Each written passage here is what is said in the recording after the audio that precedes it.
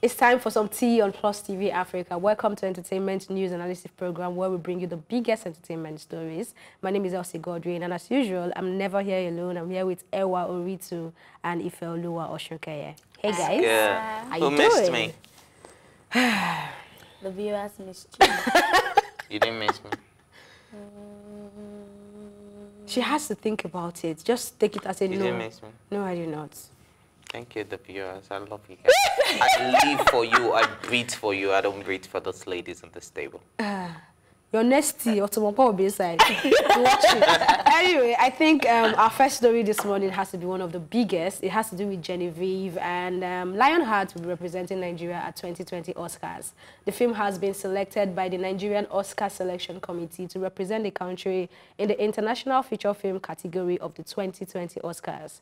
The group announced the selection on Wednesday following a statutory vetting and subsequent voting of entries received from Nigerian filmmakers at home and in the diaspora. So I think this is the first submission we are going to have, or that was selected since the NOSC was inaugurated in 2014. And I think this is a very big one for Nigeria. I hope the Lionheart wins too, but I don't know. I just feel like it's not something that will happen.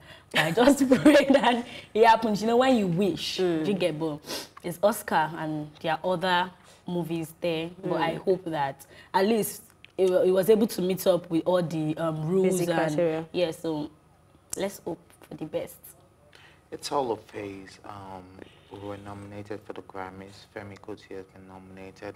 Sean Kuti has been nominated, and then a whole lot of other artists have been nominated for the Grammys. It's all a phase. That's what I believe. So it's a stepping stone.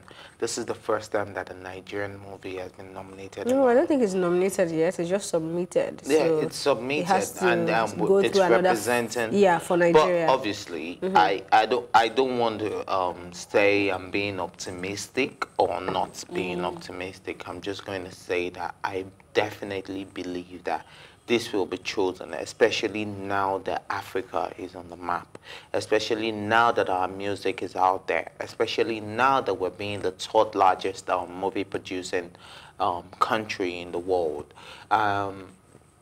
It's only natural, and I believe it's only a time frame. Before you know it, even if she doesn't get it, this is a win for us. The fact that we're nominated. Sean Kuti didn't win, but we're also proud that we're nominated in the Grammys. This is not nominated, yes. For me, once she's nominated, I will say yes. It's a win for me, right? But right now, this is what is going to represent. The fact that it's nominated doesn't mean No, I'm not saying if it's nominated, we have won. No, I'm saying being nominated is enough recognition. Like you said in your introduction, other movies have been put in as entries, but they've never been chosen. From the NOSC like from Nigeria. Yeah, but they have never been chosen, right? Now, this was chosen by the Oscars. Now, that's a big deal. By the committee in Nigeria. Committee. I understand that it's by the Nigerian committee, but you know how many other movies have been put into that Nigerian committee that haven't been chosen? Yeah, I mean, do you understand? The fact that this is chosen, it means that it is a win already. That is, it met its all the criteria. And when we're talking about all the basic criteria, we're talking about picture quality, directing, production, cinematography, indigenous language, all of that. So that's a win, regardless of how you want to look at it. Whether she is nominated, whether she wins the award or not, this is a win that you are the first person that has met with all this criteria. So I think we need to start appreciating what we have instead of looking at, Well, I actually do appreciate this, but I still stand on what I'm saying. I just want to see her on that nomination list. And I think that's going to be the biggest win for me, because it will be a case of everybody's going to know that there's Lionheart. And I think I'm glad that she's on the Netflix platform. So it's not a case of, oh, what is Lionheart? If you're seeing it for the first time, you can easily go to a platform that is available to you to check it out and then decide what standard it is compared to the ones they will be nominated alongside, right? So I'm just hoping that it is nominated. That's my biggest prayer right now. Me, I'm just happy that Nigeria were improving in almost at least entertainment part of us were improving. A movie has never met the basic criteria, but now we at least have one movie that has been able to meet up with all the criteria. That means we're getting there very soon. We'll have like all other movies. We won't have just one movie or 2 or 3. We'll have so many.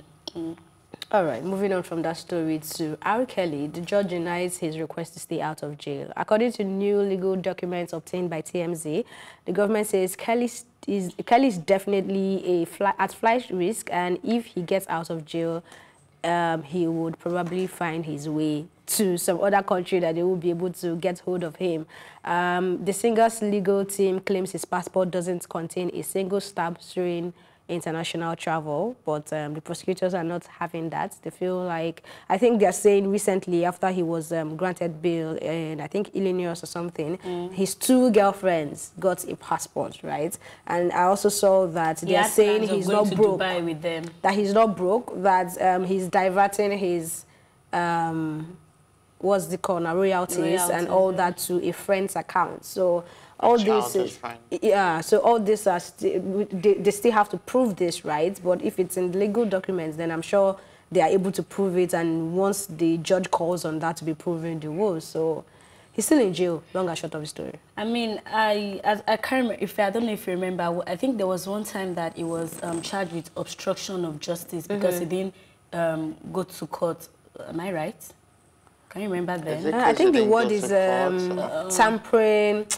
It's also in this document also that if he's let out, he might intimidate. No. I'm even talking about like if he gets out on bail. He missed the bench warrant. I think he missed the bench warrant, and that was one of the reasons why he wasn't granted this bail. And apart from that, with his history of, I don't know, intimidating witness and all of that, I don't think any judge would be so confident enough to let him out there. And with this story, you just told us of him planning to go to Dubai with his 2 girlfriends and everything. I mean, he's serving, if he's found guilty, he's going to be in jail for over 200 years. Anybody will find a way of running out of that, you know. So if I'm the judge, I won't trust him either. So after the show, please kindly sue me, yeah? But finally, I have come to the conclusion that R.Kelly is guilty on all charges. As the judge, he fell of Plus TV Africa. If I hope somebody will not come and sue me after the show. I'm letting you know that. But like we all say on this table, there's no smoke without fire, and there has been too much smoke, R.Kelly. This one is not smoke. Your house is burning. Yeah. So there's no way you can tell me an R.Kelly is not guilty on at least one charge. So I think if you're a child predator, if you're a sexual offender, if you're a rapist, if you're somebody out there and you're still free, your day of reckoning is coming. If it's someone like R.Kelly and now he's in jail, then fine, it's R.Kelly. That's why he's getting global recognition, right?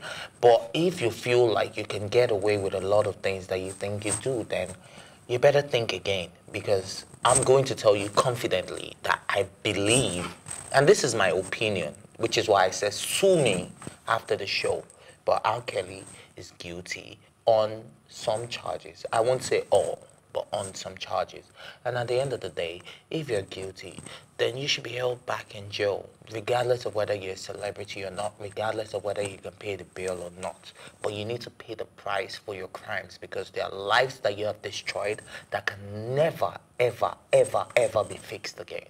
So think again if you think you're doing the wrong thing and you think you can get away with it. And now R.Kelly, for me, I think R.Kelly should stop making excuses. His lawyers are coming with like tons of excuses. They're doing their job. He's sick. Yeah, it's a job. That's just it. It's their job, but they need to slow down. All right, it's time for a very quick break. But when we return, it will be time for some more stories. We'll be right back. Welcome to Tea Time on Plus TV Africa, where we bring you the biggest entertainment stories and, of course, analyze them for you. You can have both parents and still end up as a useless child. I see them every day. Most times, I worry more about where I'm coming from and where I am now, and that determines my next step. Why are you sounding like Alibaba now? Plus TV Africa, we're feeling good. No time to dull, everybody feeling alright.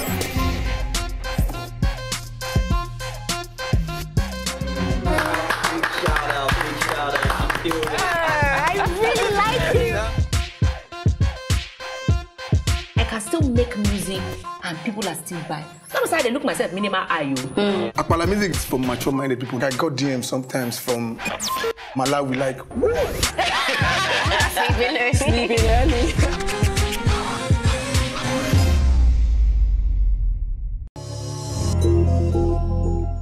Welcome back. This is Tea Time on Plus TV Africa. Zlatan Ibile reacts to Headies nomination. He says he's not on the same level with other artists. He was nominated alongside Rema, Lighter, Fireboy, Joe Boy, and Victor AD. So I know Ewa has a lot to say on this one, but hold on. Ife, do you agree with Zlatan? Well, to be honest, I really do not know what Zlatan is singing. I'm not a huge fan of Zlatan. Okay. But I appreciate the fact that he has done so well for himself. I appreciate the fact that he has been featured on so many songs. This was how Ycee started off, featuring on a lot of different artist songs, and before you knew it, it was the star boy. He is now the star boy. Yeah. Like, I'm just referring to the past and the future and the present. He will always be the star boy. Do you think Ycee and Zlatan has similar stories? No, they don't have similar. Because I don't think he did so many features when he was coming out. Oh, Ycee? Yeah. Ycee did. His first album. No, not his with first. Banky After W. his first album. Oh, okay. Ycee was on every. Well, Zlatan doesn't have a first album yet, so that was why I was. Do you understand? Yeah. So, Zlatan, I'm not a fan of Zlatan music, but I appreciate his craft. I appreciate his hard work. I appreciate the fact that people. What's that? Is that not what he says? Yeah, that's what he says. Okay. That's clearly a proof that I'm not a fan. But I appreciate his hard work, and I appreciate, because every time I hear Zlatan, it's that's all I hear. I don't hear any other thing. What's that? No, wait now. Chupak, Mary, Chupaku. That's all I hear. I think one of my favorites is Joking Joe, Malajobia.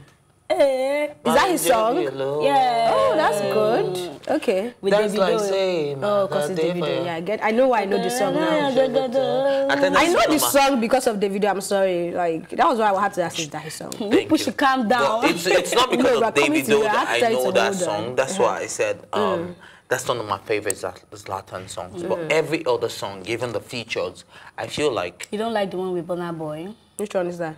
Killing Nation. Yeah, I like that because of Burna Boy. Yeah. Not because of his verse. Do you understand? But I appreciate the guy because this is somebody that came from nothing to something, and he's still representing the ghetto. Even though now he's mixing with the rich and famous, he's still representing the slums.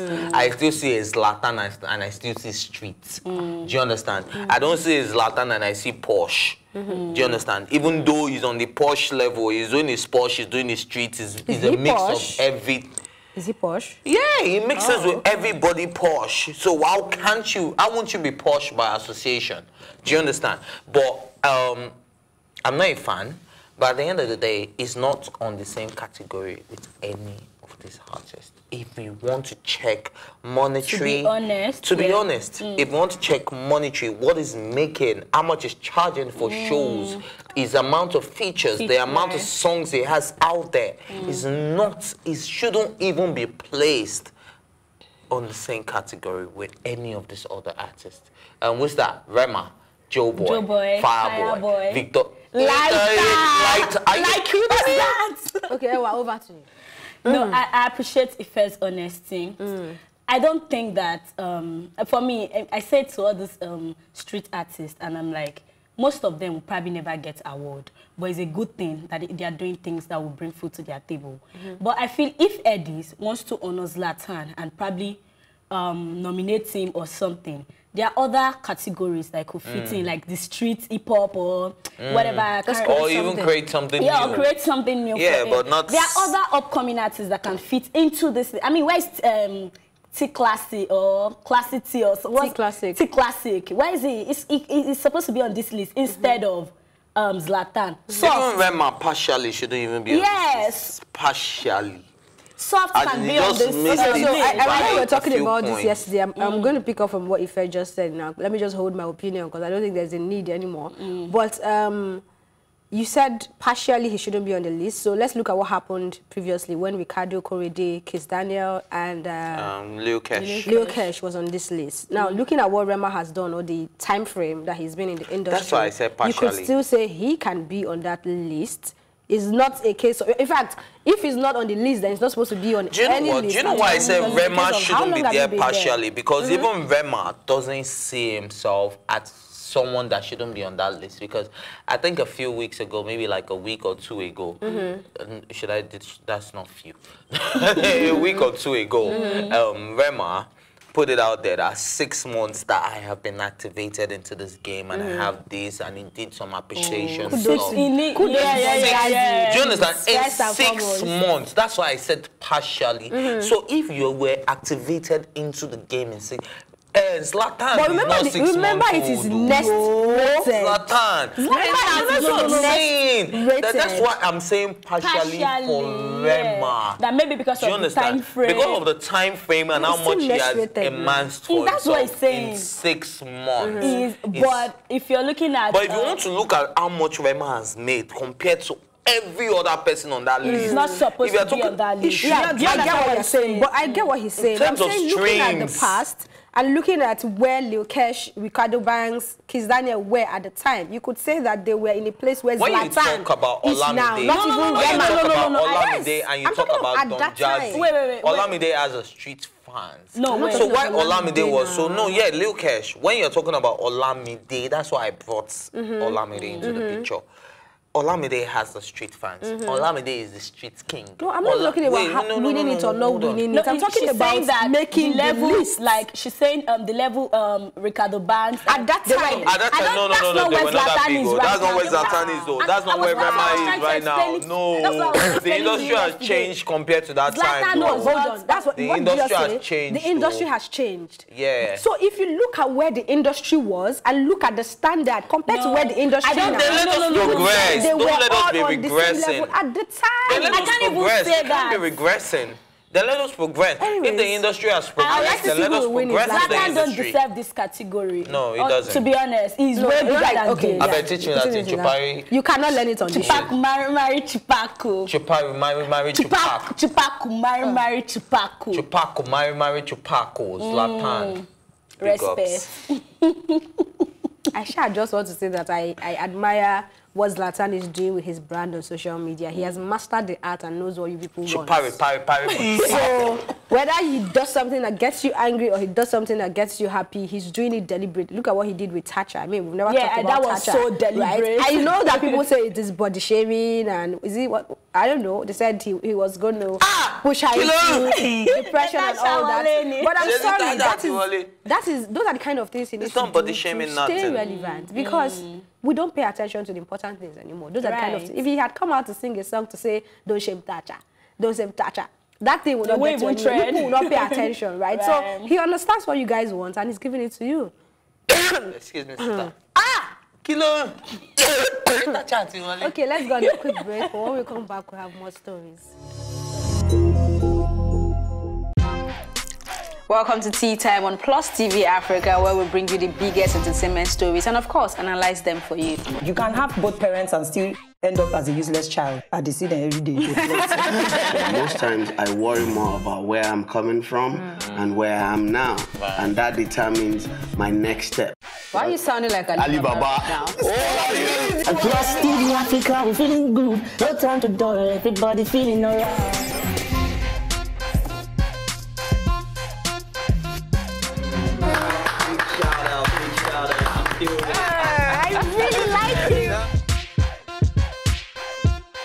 I still make music and people are still buying. Sometimes I look myself minimal IU.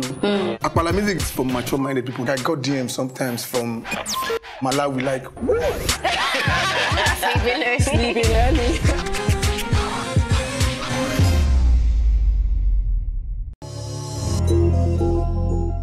Welcome back. This is Tea Time on Plus TV Africa, and the final story is on Ycee. He's saying that Igbo women were put on this earth for Yoruba men.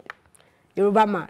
Well, I'm not going to try to be tribalistic. I think love is love. I think wherever you find love, if you find love with Hausa, American, Indian, Kenyan, South African, whatever it is. Have you found love? Have I found love? I found love in different places in my entire Yeah, no. I'm going to be honest with you. I've dated an Igbo woman. I've dated Hausa before. I've dated an Argentinian girl. A girl from Argentina. I've dated I thought she was your cousin. I've dated a girl from Morocco. I've dated a girl from Spain. I've dated a girl from. It's okay, fair. Come back to the topic. I've dated moved around. I've dated a Cherokee girl. I've dated a Calabar girl. I've dated all tribes, and I've found love in a particular place. Yes, I have found love in a Yoruba in all those places. I have found love in a Yoruba girl. So I really do not understand where he's coming from, but I do not want to discriminate whatever any man thinks. If Ycee has been meeting very proper Igbo girls that have been giving him the right paths to follow, then good luck to Ycee. But it's not even about tribe. It's not about where you're from. It's about where do I find love. And I found love in a Yoruba girl, so I'm proud of that. I think it was just for him, with his, as a public figure, that was a very insensitive statement. Because it has been raising a lot of talks on social media since he tweeted it. And people have really been, tribes have been coming against each other. And if you read comments, it's really a big deal. And I'm wondering that coming from a public figure, it's not as if somebody just lifted it from a random person that probably posted it on their WhatsApp story or their Instagram story, like a whole Ycee saying that. And that just brings me to this proverb that says, when you're in love, don't forget that it will rain or something like that. And I don't know. I think you are in your feelings right now. Even you people like, what did you say? Igbo women were made for Yoruba men. He did not say Igbo. He did not say Igbo women are the best on earth. He did not say Yoruba girls are bad or useless. I think you're not getting in your feelings. I'm not. I'm just trying. I mean, I think about it. Because she's an Igbo girl. Because I have noticed. And then are you in love with? I'm not even dating a Yoruba man. But what I'm saying now, no, I'm not. So what tribe is your boyfriend from? What I'm saying is, tell us. Is it you know, sometimes when you speak and I say, let's not generalize from our own little corner. So I'm not generalizing right now. And I feel like Ycee spoke from his own little corner also. And I also want to speak from my own little corner.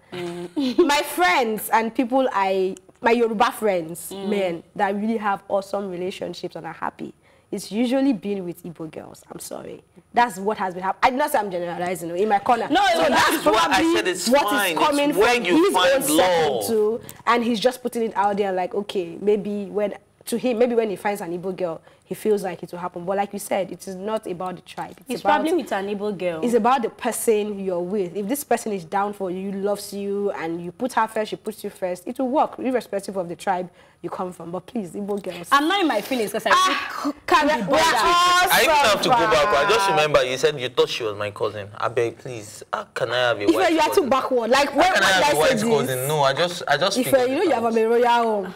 How can I have a white cousin? You know, this like extended family.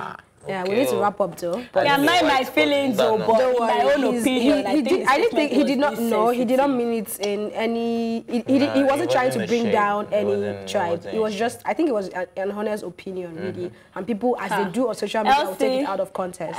We know our Yoruba boys. We know our Yoruba boys, and we know what they can be. So that's why I understand what Igbo girls. Should I tell you one thing about very responsible Igbo girls? They are the sweetest girls to date. The responsible Igbo girls. So responsible. And that's how we wrap up on this episode of Tea Time. Thank you for watching. And remember, you can always catch up on this episode and all our exclusive content by subscribing to our YouTube channel at Plus TV Africa. You can also watch Tea Time in London on Ben Television. My thank you, as always, to go to my awesome co-anchors, Ewa Ritu and Ifeolu r.kelly. And of course, the entire production team. My name is Ycee Godwin saying thank you for watching and see you later.